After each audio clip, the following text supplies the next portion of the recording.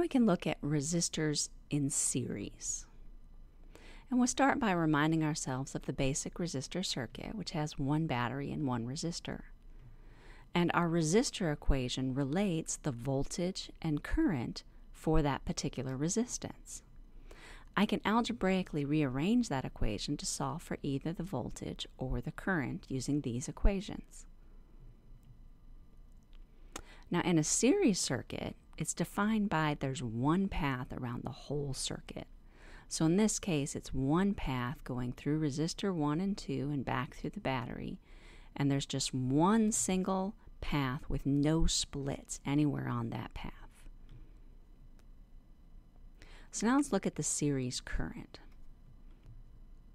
If I look at the current going through that path, and then I think about what the current going through resistor 1 and resistor 2 is, I see that I have exactly the same current going through both resistor 1 and resistor 2, meaning I have an equivalent current which is equal to both current 1 and current 2.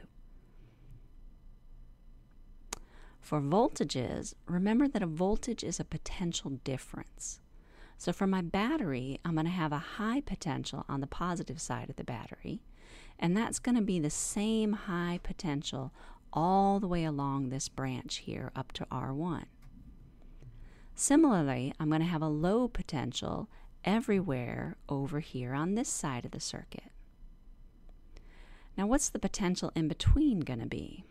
Well, it's going to be some middle value of the potential, something which is lower than the high value but higher than the low value. If I think then about the voltage on resistor 1, it's going to be the difference in the high and the mid potentials.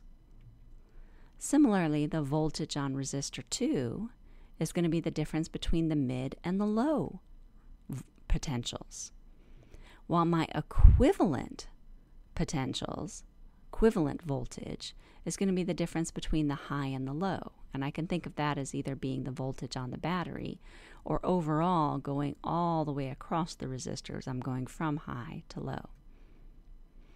Now, working with those equations, what we see is that what we really have is that the voltage equivalent is equal to the sum of these two individual voltages. You can think of it this way. The battery increases the potential, and the combination of the two resistors decreases it a little bit and then a little bit more, but it has to add up to the total amount that my battery originally increased it. So now we come to series resistance, and we're going to use our previous equations we've just found to try and understand this. Starting with this voltage equation. Now, the voltages add up, but I can also remember that each individual voltage was related to the current and resistance through that particular device. And so I've got that for resistor 1, resistor 2, and the equivalent resistance for the whole circuit. Combining those, what I see is I can represent this equation in terms of current and resistance. But I also want to remember that my currents were all the same. That was something I found for series circuits. And that means up here, each individual current, well, I could divide through and that would cancel out of every term, leaving me just my resistances. So in summary, if I have a series circuit, the currents are going to be equal to each other, the voltages will add up, and the resistances will just add up. What if I had more than just two resistors, though? Well, my currents are still all going to be equal to each other.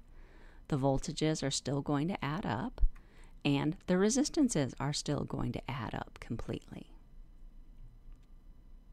So that's your summary of the series resistors and their equations.